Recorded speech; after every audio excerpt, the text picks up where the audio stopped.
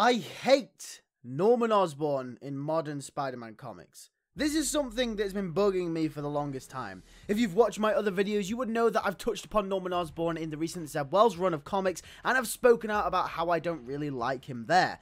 Well, this video, I'm going to talk more in depth about why I don't like him, or what his character represents in modern Spider-Man comics. If you enjoy my content and like to talk about Spider-Man, then subscribe. What are you waiting for? Me? Just hanging around. Anyway, let's go. Let's start with the basics, okay? Norman Osborn is overused. Let's make that really clear. Whenever Spider-Man needs some massive payoff, or there is someone that's behind the scenes pulling all the strings, there usually are two candidates that take this spot. And that's either Doc Ock, or more commonly, it's Norman Osborn. You have Dark Reign, Goblin Nation, the original Goblin story, Death of Gwen Stacy, and whatever Zeb Wells is cooking up right now will probably lead into Norman being the Goblin all along as well. Either way, Norman Osborn is overused when it comes to these type of stories. I understand that he's Spider-Man's arch nemesis, you know, like Batman to the Joker type thing, you know, he's got that kind of relationship.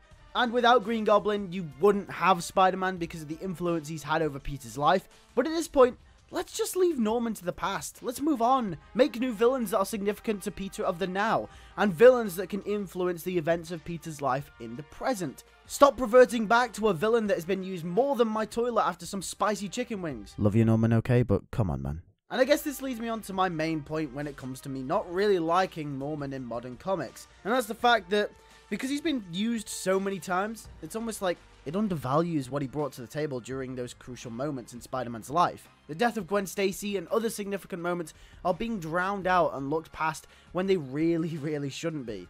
But at least Norman is still the Goblin, right? Right? He's still, they still fight, right? He's still the Goblin? What?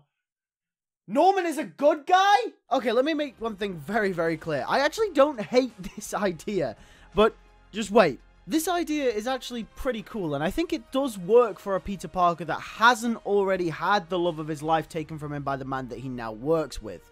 Yes, so essentially, this idea would work if, you know, Norman hadn't killed Gwen Stacy, but he kind of has, so it kind of makes this seem a little weird. For example, in Spider-Man Freshman Year, right? Okay, so it looks like they're going to be taking this idea that Norman and Peter will be working together, right? That's the baseline idea that Zeb Wells has. But what Zeb Wells hasn't considered is the fact that Norman has killed Gwen Stacy and done multiple atrocities across the whole time that the Spider-Man comics have been happening, but just decides, you know what?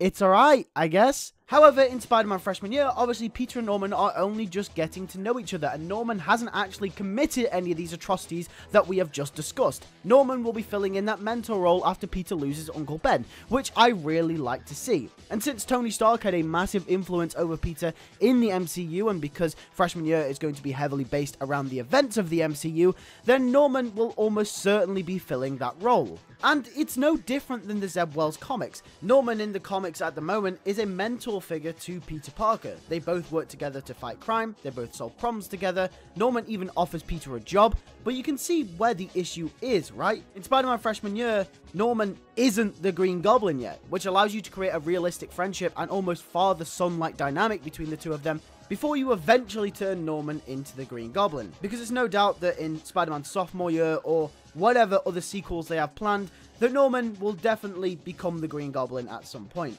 However, in the comics, Norman has already been the Green Goblin, which makes it so much more unrealistic that Peter would ever work with him. Gwen Stacy's death is meant to haunt Peter Parker for the rest of his life.